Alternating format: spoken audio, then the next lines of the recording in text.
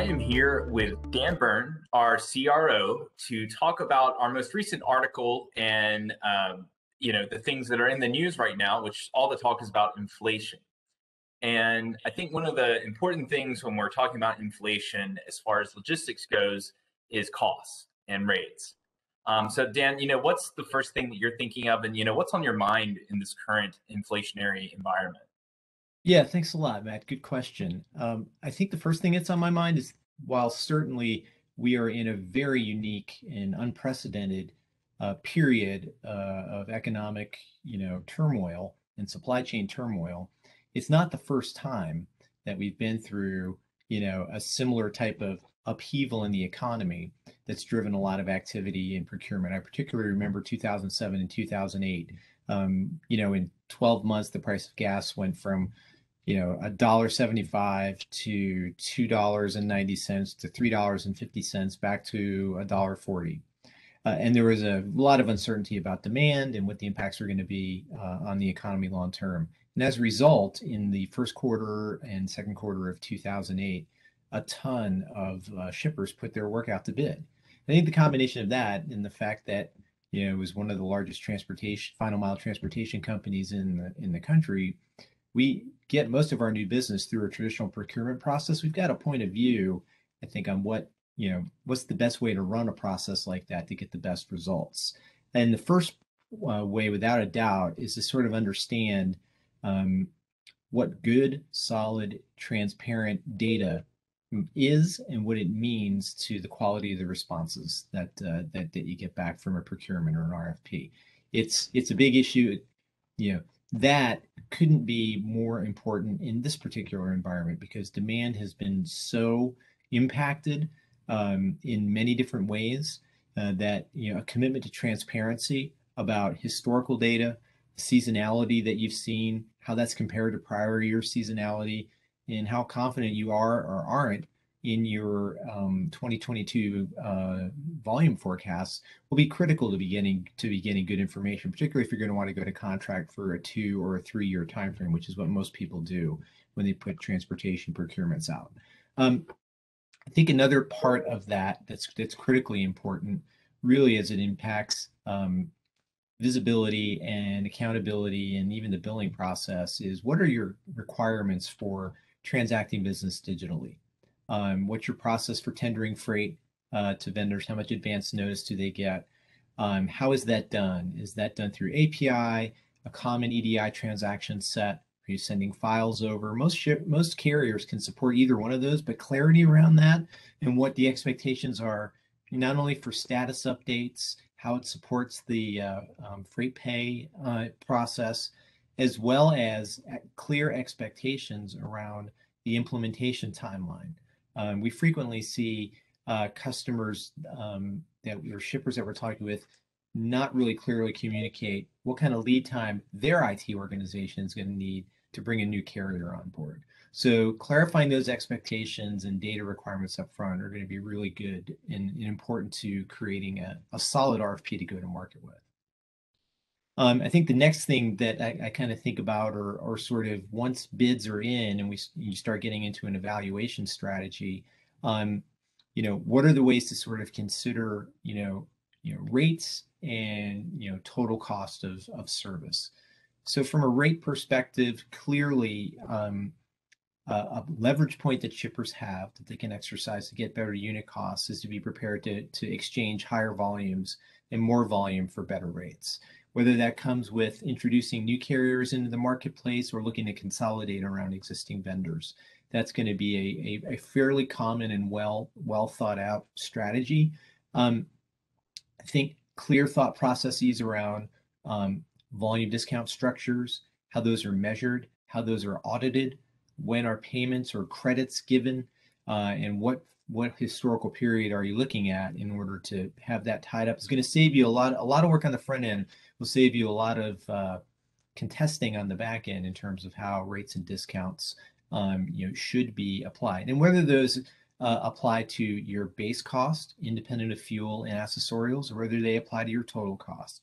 And what we find in many cases is that the way transportation costs are allocated inside the shipper's organization does have a bit of an influence over how discount structures can be put together.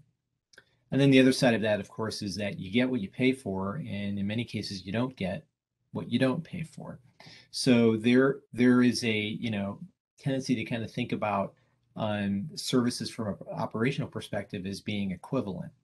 I've seen a lot of different approaches to this. Frankly, a zero approach where we don't really kind of consider the operational implications of changing service providers, that transportation can be viewed sort of as a commodity, all the way to parallel qualitative evaluations independent of cost, which can be pretty rigorous. There's probably a middle ground that makes the most sense given the time certainty to get procurements into the market and get decisions made. But a qualitative evaluation of technology robustness, the quality and rigor of the billing process, operational visibility, things like claims rates, missing package rates, controllable and uncontrollable on-time delivery performance. These are the types of things that you can sort of get a little bit better read on what your soft costs are going to be of transitioning the vendors, and how, from a total cost of service perspective, how defensible a rate's going to be.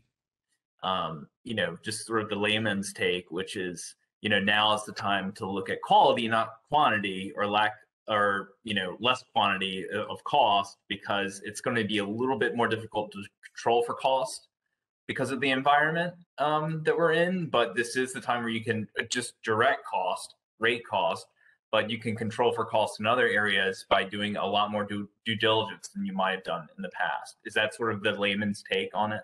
I think that's a good take on it. I would say that we can't pretend that in an inflationary environment that costs aren't going to be a consideration, and that shippers and companies of all types are going to need to take a look at and figure out ways to mitigate costs.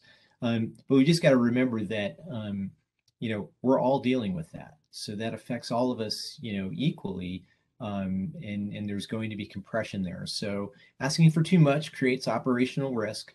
Not asking for enough, frankly, probably leaves opportunities on the table, and I don't think any shipper is going to want to do that. But I think there's ways to sort of probe and explore on the rigor associated with different costs. Another way to kind of think about this is to try to understand the density in particular markets of the folks that you're getting bids from. The denser someone's network is in a particular market, the more opportunities they have to be more efficient, share freight. I would also consider along those lines kind of relaxing timeliness requirements, particularly in order to get rate increases if you're particularly concerned about that. And I think if we've been taught anything in the last 18 months, is that demand surges are one thing, but the missed demand or being low on forecast, which has happened as a result of this bottleneck, is equally damaging.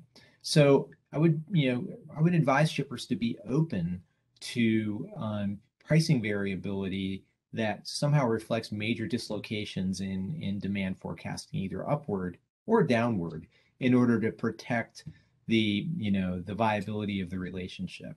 And if that's not comfortable, on a long-term scenario, consider reducing your RFP cycle and looking at 12-month contracts instead of 24-month, or 2-year instead of 3 years. And that gives you some opportunities to maybe mitigate those issues. And just to hone in on that point, do you think that we're going to see shorter term contracts for the next few years, given this inflation cycle and just the fluctuation of all sorts of macroeconomic factors going on in the U.S. economy? I think it's going to be an answer that depends on what the reference point is from the company that's putting out the bid. I could certainly see a case being made for shorter term contracts for the coming year, for 2022. I'm not sure that that's going to need to be carried forward. I think we can get back to a normal contract cycle for services, potentially after next year.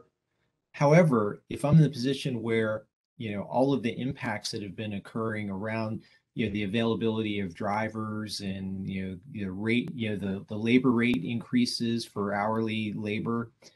If I'm running a fleet and I'm considering outsourcing that fleet, I would definitely recommend a longer term agreement.